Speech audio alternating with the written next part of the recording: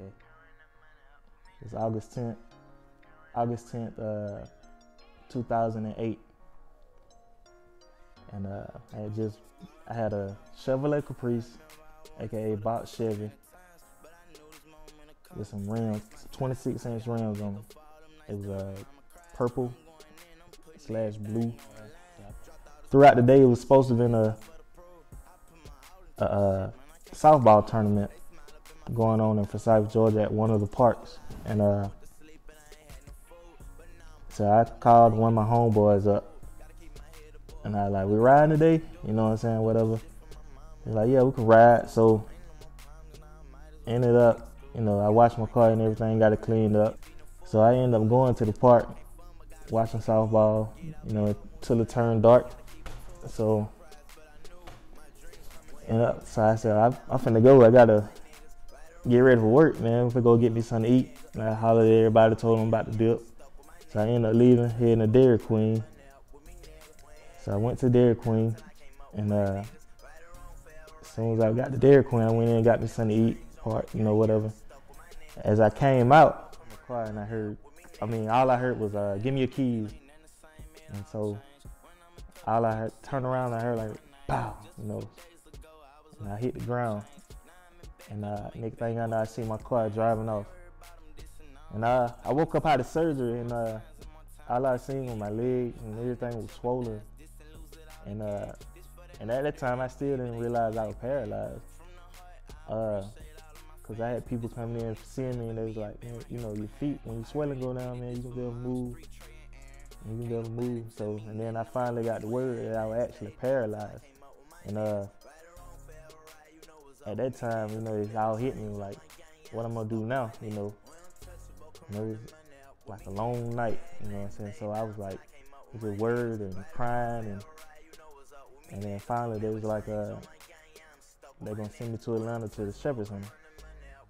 The next day it's kind of quiet in and out because the people that were there were still kind of, in shock that something like that had happened.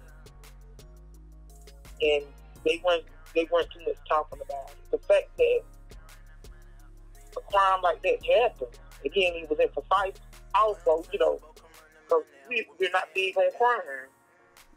When we got the call about Pareo from a cousin of mine, saying I need to get to Dairy Queen, something that had happened to Pareo. As I was driving, all sorts of things were, going on through my mind. What's going on? Is he okay? Because I didn't get none of that information from my cousin when she called. So as I pull up, I see nothing but blue lights everywhere.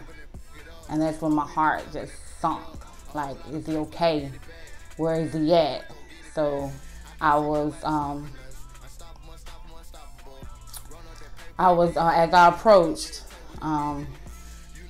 Officer Harris, he told me, what had happened. And I was like, where is he? I got to be with him. Where is he?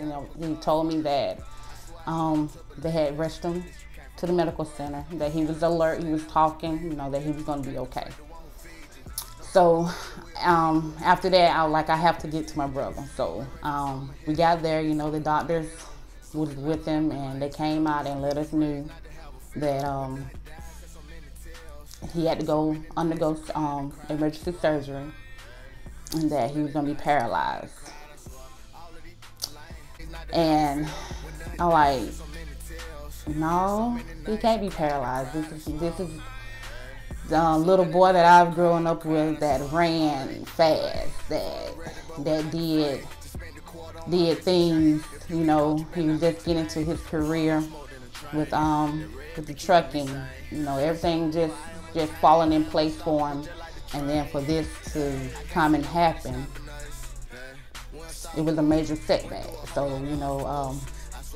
and then on top of all that, I can do anything to help. I never looked at my handicap as from a negative angle. At first, maybe I kind of did, but as of now, I don't. I used to ask why, but I figured out that I never find the answer to that. So I just had to keep striving and keep pushing and hang around positive people. And that what keeps me going and keep my drive alive. And my good days outweigh my bad. I graduated from Marion High School in 2005 from Forsyth, Georgia. Played football, had a nice football career at Marion. Zapario was typically a good guy. He was definitely not confrontational. He was a decent student in high school, receiving good grades, hung out with friends. He was the captain of his football team. He even won Best Smile for his senior superlatives in 2005. After high school, he earned his CDLs and got a well-paying job at Bib Distributing Company delivering alcohol.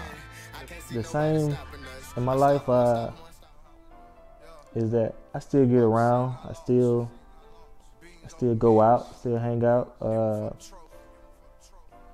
I do a lot of stuff that normal people think that people in wheelchairs don't do. So, like, I still can go fishing. I go bowling. The list is on and on. The things that I can't do, I don't think there's a limit. You know, I try to do what I can do. Throughout this journey with him, with his incident, I've learned a lot from him. First off, just being strong. With the ordeal that he went through, he always remained positive.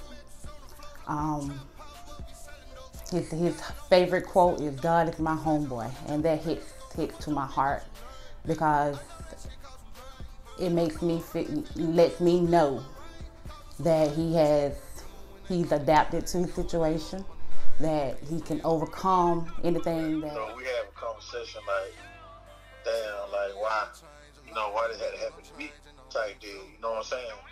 But he never just broke down and started crying, or well, at least I haven't seen him. He could have, ain't the way he do at home behind closed doors, but you know, sometimes he asks himself why it happened. And then sometimes he look at it like, cause like the anniversary be on my birthday, and I call him like, shoot, what's up, bro? You know what I'm saying? You straight? How you feel? You know what I'm saying? I don't, you know, for the situation, you know what I mean? Because I know for a fact it would be like, hey, every day the anniversary come around, I be like, damn, man, why I had to go through this or whatever. But he like, bro, I'm good, bro. You know what I'm saying? I ain't tripping over that no more, like, you know what I'm saying? So, I mean, he got a strong, his mind strong, and he accept the fact that he just adjusts and adapt to life. And he keeping it pushing. Like I said, he traveled, he came see some of my games. He go to other NFL games. We go to tailgates together. I mean, he enjoy life still, and you know, he ain't letting it slow him down. Most time I get around by myself. I really don't have too many people pushing me unless it's a extreme hill or something, or if something a hill I can't get up on my own. But that's the only time I really need help, or either over a curve or something. So most of the time I try to jump it myself, or you know, get over it. Then I ask for help if I can't. When it comes to people helping me, sometimes I like it, sometimes I don't. It could be like when I get out my car, if you're trying to help me and don't know how to put my chair together, you can waste a lot of time. You know, it takes time. So by the time you trying to figure it out, I would have been on had my chair together. So when people ask me to help put my chair together, so you know, most time I'd be like, I got it. You know, thanks. And sometimes it seems like it rubbed in the wrong way, but I promise you, it's not that. It's just a time thing, you know. I'd rather go on and get out my car. You know, still, he's still the same. He's still the same person he was in school, man. He just has he just got a handicap. Like, at first he was kind of down about it. I mean, but that's probably with anybody. When somebody tell you, you're not gonna be able to, walk again. Yeah, so I remember having a wreck about a few years ago, man. Matter of fact, we had messed up the job truck, and man, I was messed up pretty bad. I was in the cast for about 5-6 months. It was really hard to adjust. And then like one day, Pareo came in my house. He was like, "Hey man, let's go for a ride." And I'm like, I can't go for no ride. I'm banged up. He was like, "Come on, big cat." That's what he called me, big cat. So I was like, all right, cool. So before we get in the car, man, like, he was like, all right, now get out the chair and get in the car. I'm like, man, I don't see how you do it. He showed me how to transfer from chair to the vehicle. I did that a few times, you know what I'm saying? He took me around. And it was real ironic because, like, you know what I'm saying, I'm so used to helping him. And somehow this guy, he always has a tendency to turn around and try to help people. That's one of the great things I like about him, though, you know what I'm saying? He's real genuine, and, like, I mean, I don't know, man. I don't know anybody better than that guy. Since he is no longer able to do the manual labor that he's used to, Zapario has turned his passion for DJing into a full-time career. I'm a DJ, a mobile DJ. If you have a wedding, a birthday party, anything of that such, hit me up, DJ Zap. That's my DJ name, DJ Zap. DJ club events, bars, anything like that. I also coach football. We have a traveling football organization, the Georgia Youth Football. I've been coaching for the last 3-4 years, and I absolutely love it because I love the kids. I give them inspiration, and they give me inspiration also. So it's a great thing. I love to be around the kids.